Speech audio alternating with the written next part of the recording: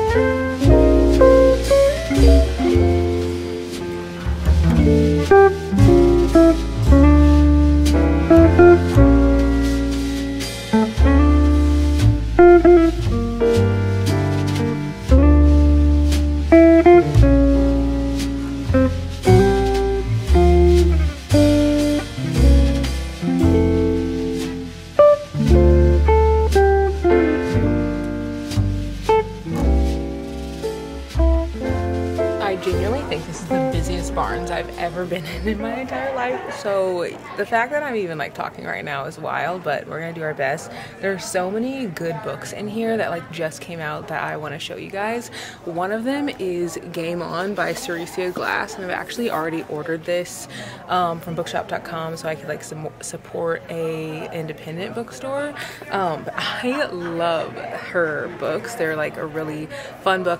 The first one I read was The Love Con, and I feel like she does a good job of making sure that she like creates characters that are like very unique.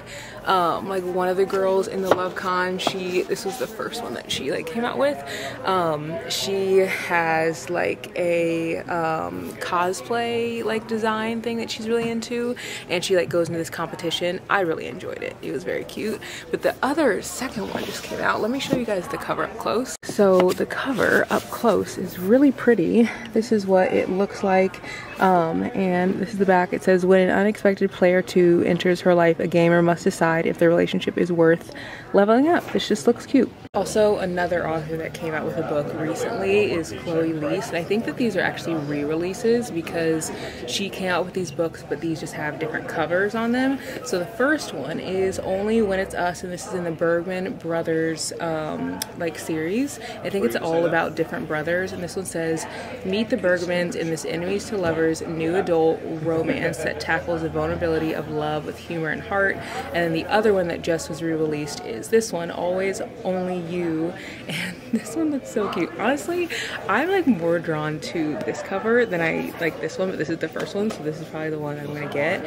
It says, it's an office romance on the ice rink in this heart-melting story about love's power, not in spite of difference, but because of it. And I think that's so cute, so I think that I'm gonna get this one. I can't buy both because I haven't even read anything from this author yet, but this one looks really good.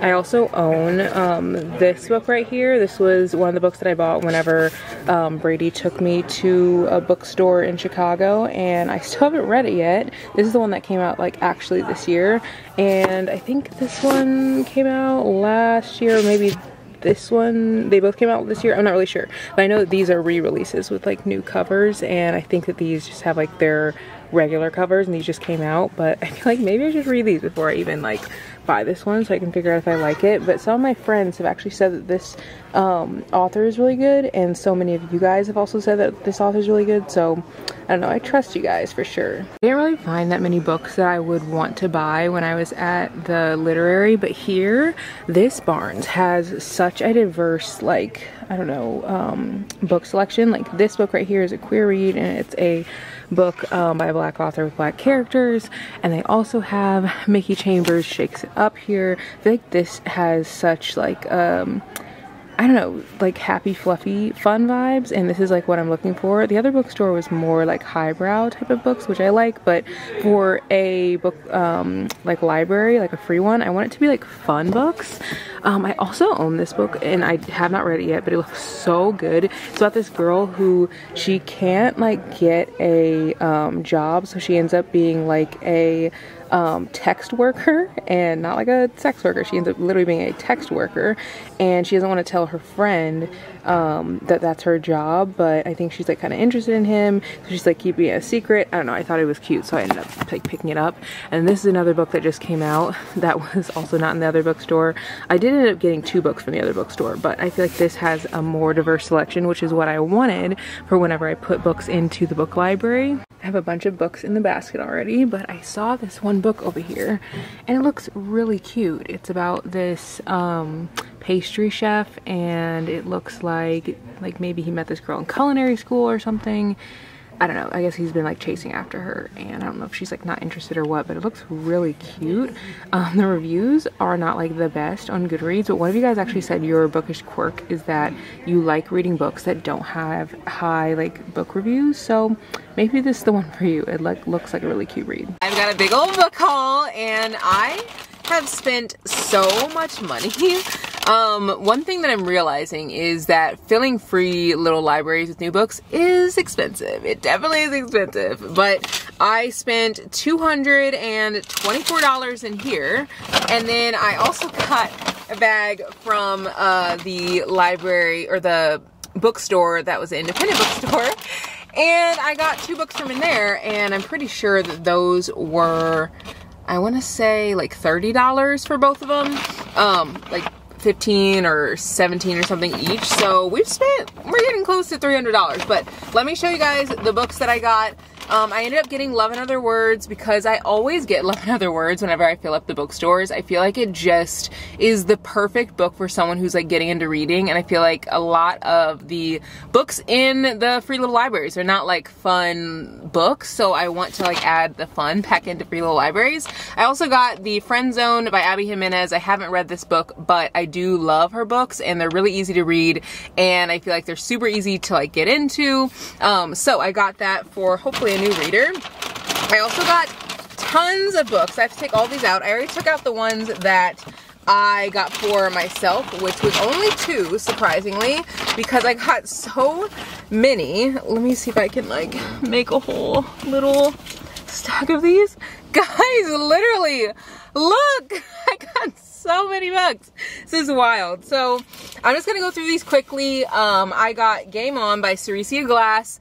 I got this one for someone in the Free Little Library because I actually have one on the way for me. So I don't want to take this one, but it just was released and it looks so cute. It's like a gamer and like them falling in love. This is by Alexa Martin. I got Next Door Nemesis. I actually like bought a ton of books by like Black authors or just like underrepresented authors because I want their books to sell out in barns. I want their books to sell out everywhere. So yeah, I'm hoping that this will be a good book that someone likes. It says 2 rival candidates for a homeowners association presidency are about to find out how dirty suburbanites fight in this steamy new romantic comedy. I recently bought this for myself and it looks so good. It also just came out.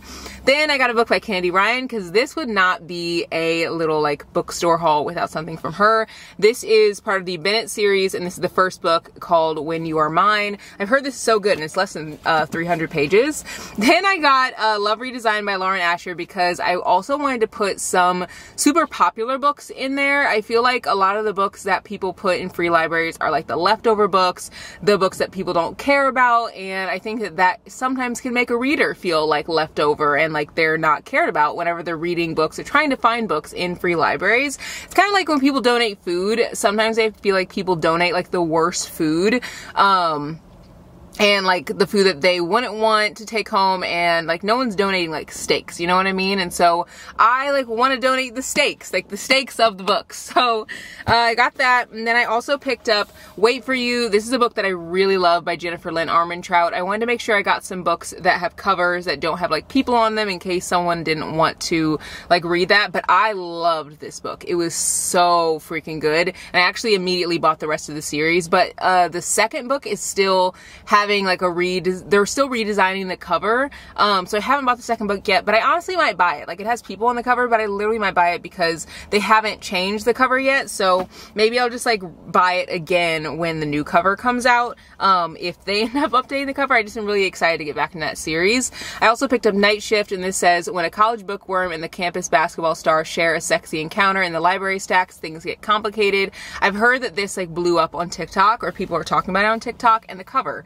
so cute, perfect for someone who like, I don't know, really isn't into reading. I feel like you naturally gravitate towards the pink. Also got Mickey Chambers Shakes It Up. Let me take off this sticker literally right now because I do not want this on here when I'm dropping it into the free library, because I feel like if it's hot out or something, like this is gonna melt and then it's gonna get on the book. Oh my gosh, I don't know if it's even gonna come off. Wouldn't that be the worst? I hate when that happens. This was because I picked the first book. I should have picked the book in the back. Okay, I got it. It literally started like, you know when it'll start to pull and you're like, oh shoot, it's not gonna come off. I literally thought it was not gonna come off. This says Two Opposites, Totally Irresistible. Looks good to me. I also got Play to Win. When it comes to second chances, you gotta play to win, and that's what it says. I actually own a lot of these books, and also a lot of these books came out this year, so I wanted to buy some books by Black authors that came out this year. I also picked up Cleat Cute, and it says nothing sexier than playing hard, and this is by Meryl Wilsner. She wrote Mistakes Were Made, and that is a very well-known like book. It's also a queer read, and people love her writing, but I wanted to get this one because the cover I feel like draws you in a little bit more.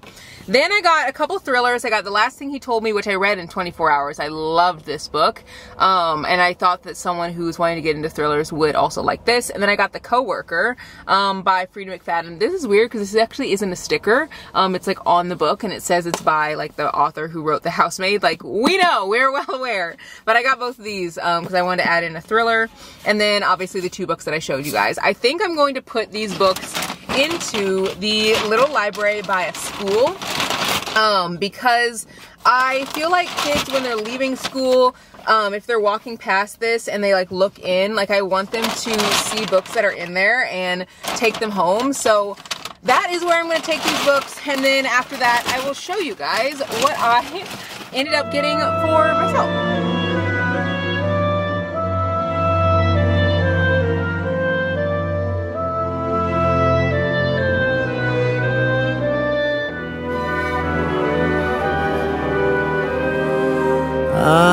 I'm not wasting any dreams this Christmas. I've made my wish upon that star. The only dream of which my list consists is to always be wherever you are. This year there will be no praying for the snow to fall. It would not make a difference to me at all. No, I'm not wasting any dreams this Christmas. I've made my wish and it came true.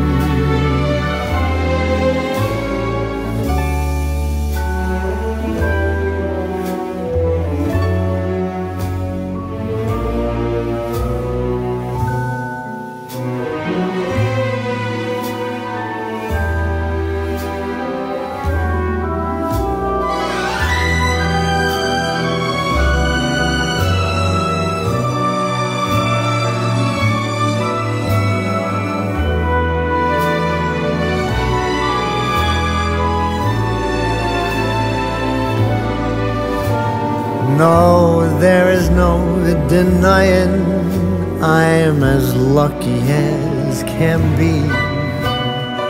This year the wishing star has shone its light on me. Alright you guys, I just dropped the books into the little library.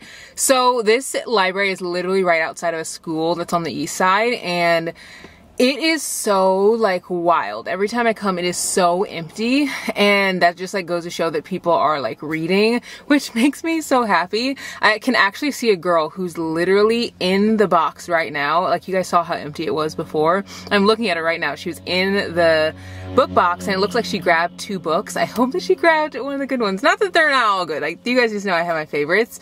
And also right next to the book library, there's also like a free like place for food, and I think that's like really nice. There's like cans of food and stuff, and so she is grabbing from that like right now too. So I just think that that is a really sweet thing to have outside of a school, a high school especially. Like, I feel like high school is such a hard time because so many people are looking at you like you're an adult, but like you are not an adult like at all, but you're trying to figure out life as if you're one. And then once you get older, like now that I'm 31, I'm like, I was a baby in high school. Like, I was a child. I was a baby. Like, I feel like a child now, and I'm 30. So anyway, just looking at that girl who was, it was literally as I was putting the books in, like right after I walked away, she like scurried up and she grabbed 2 books, and then she closed the like book thing, and then she opened it back up, and then she closed it again. I kind of want to see what she got. Should I go back and see what she got? Oh, should I go back? I don't know, it's kind of like a little walk to get over there.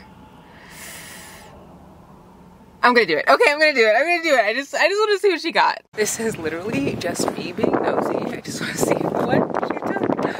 Okay, so I can immediately see, oh wait, she moved some around. Okay, I'm so confused now. Maybe I'll be able to figure it out whenever I show you guys. I can't figure out what she took just right off the front, but I think once I look back at the footage, I'll be able to tell. She moved like a couple books down here that were up top, and it looked like she took one that was right here, but I don't remember what was there. I'll look back on the footage and see which one she took. I think like one of them was moved down, but all right, that's a little picture, and hopefully I can figure out what it was. I'm back in the kitchen, our favorite place, I swear, and I want to show you guys the books that I ended up getting. I have to show you guys pretty quickly because I am going to a dinner and I need to change, shower, do my makeup, hair, and all the things in like less than an hour. So we'll see if I actually leave on time. But the first book that I got, I ended up getting 2 books for myself. And the first book that I picked up was a book called So Not Meant to Be by Megan Quinn. I've read one book by Megan Quinn and I really liked it. Sorry, Bane's like eating his food. And I actually bought the first book in this series because this is about the Kane brothers. And it says, ha, friends with J.P. Kane. That's laughable. He firmly believes men and women can't be friends and work together, so it's safe to say Kelsey Gardner wants nothing to do with him. He's annoyingly loud, obnoxiously handsome, and has made an art out of pushing Kelsey's buttons all day, every day. No, thank you. So you can imagine how horrified Kelsey is when she not only has to fly out to San Francisco with JP for work, but also stay in the same penthouse during the trip. They'll be sharing the same air 24/7 as full-fledged working roommates, and being that close to JP is reading more like a nightmare. The man doesn't seem to know how to wear a shirt, thrives off protein bars, and is constantly flirting up a storm. Tack on his polished good looks, and Kelsey suddenly staring down the barrel of a seductive temptation that makes it hard to sleep. But she can control herself. She's been doing it since she first met the guy, after all. Because if there's one thing she knows for certain, it's that she and J.P. Kane are so not meant to be. And again, I've read something from this author before and really loved it. There was so much banter. There was a lot of spice in it, so definitely keep that in mind if you're picking up a book from Megan Quinn. But I really enjoyed the first book that I read. So I ended up buying this one along with, I also own the first book in the series. And then I picked up Business or Pleasure by Rachel Lynn Solomon. And this says a ghostwriter and a struggling actor help each other on the page and in the bedroom in this steamy romantic comedy. Chandler Cohen has never felt more like the ghost in Ghostwriter than when she attends a signing for a book she wrote and the author doesn't even recognize her. The evening turns more promising when she meets a charming man at the bar and immediately connects with him. But when all of their sexual tension culminates into a spectacularly awkward hookup, she decides this is one night better off forgotten. Unfortunately, that's easier said than done. Her next project is ghostwriting a memoir for Finn Walsh, a C-list actor best known for playing a lovable nerd on a cult classic werewolf show who now makes a living appearing at fan conventions across the country. Chandler knows him better from their one-night stand of hilarious mishaps. Chandler is determined to keep their partnership as professional as possible, but when she admits to Finn that their night together wasn't as mind-blowing as he thought it was, he's distraught. He intrigues her enough that they strike a deal. When they're not working on his book, Chandler will school Finn in the art of satisfaction. As they grow closer, both in and out of the bedroom, they must figure out which is more important, business or pleasure, and if there's a way for them to have both. This sounds cute. It's such a unique concept. So these are the 2 books that I picked up. I'm glad that I grabbed them.